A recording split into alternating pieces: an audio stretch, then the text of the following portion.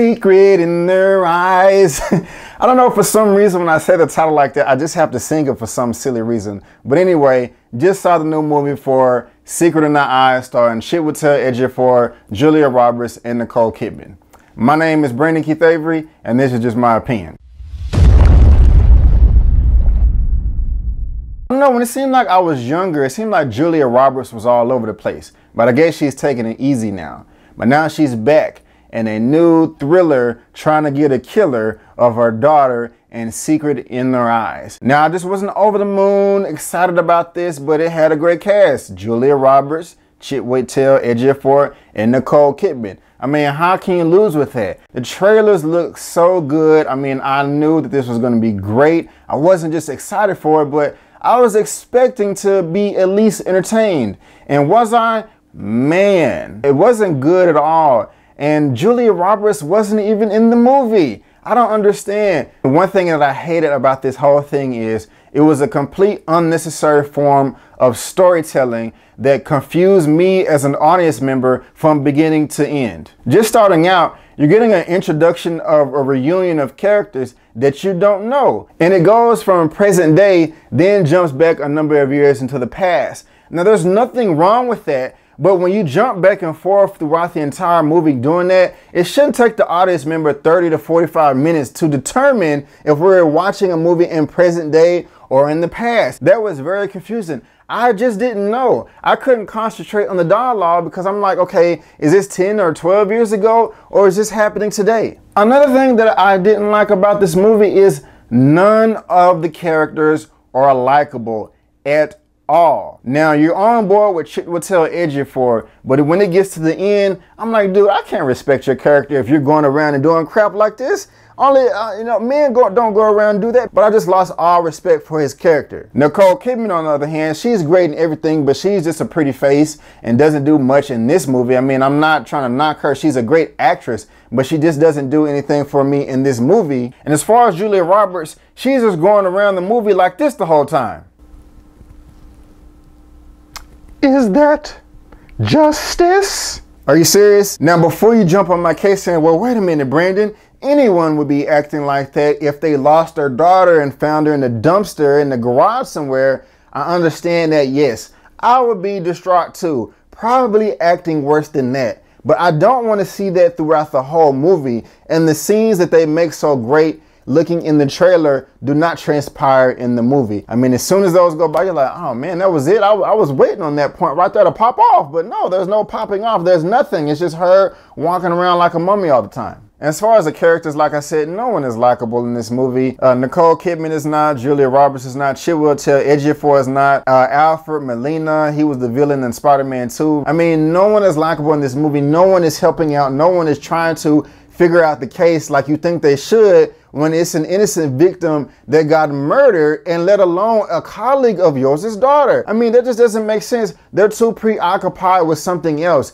Yes, what they are preoccupied with is based off a real American tragedy, but this wasn't necessary for the film and it was a distraction. They could have used some other plot device to give a valid reason why they wasn't going full-fledged with the story that was promised in the trailer. This movie was just boring. The form of storytelling was just completely unnecessary.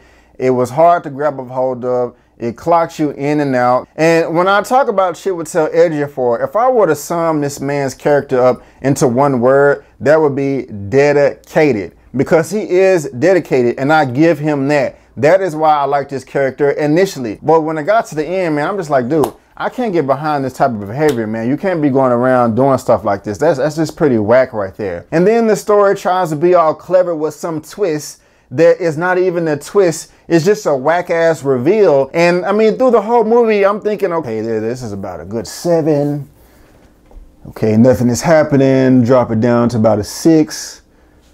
Okay, this is pretty boring. Now, it's kind of looking in the 5 range, the D+, C- area. But, you know, okay, my expectations wasn't high. But then they try to throw this little twist at you, and then you're like, what the hell is this? Are you serious? It makes the whole movie a waste of time. I mean, if if someone in this movie would have did this to me, it would have completely ended the friendship. I mean, are you serious? So you've been wasting my time this whole time? I mean, really? This is ridiculous. And then, I mean, I was like, fuck, this drops down to like a 1 out of a 10. Like, man, this is like ending up to be like one of the worst movies I've seen all year. But hold on, I'll say like the last 2 minutes, they did something that made me a little happy, and I wanted to bump that up. And I only bump it up to a 2. Yes, I give this movie a 2. If I were to rate this movie out of a 1 out of 10, it gets a 2 out of 10. And that is pretty damn bad if you ask me. But hey, that is just my opinion, guys. Just because I thought this movie sucked something serious doesn't mean that you will. It's all subjective. So that's just what I thought about Secret in Their Eyes. I didn't like that much, but that's okay. If you like it, if you've seen it, if you haven't seen it, or you're gonna see it, did I turn you off or did I turn you on? Let me know in the comment section below. Let's get this conversation going and keep it flowing.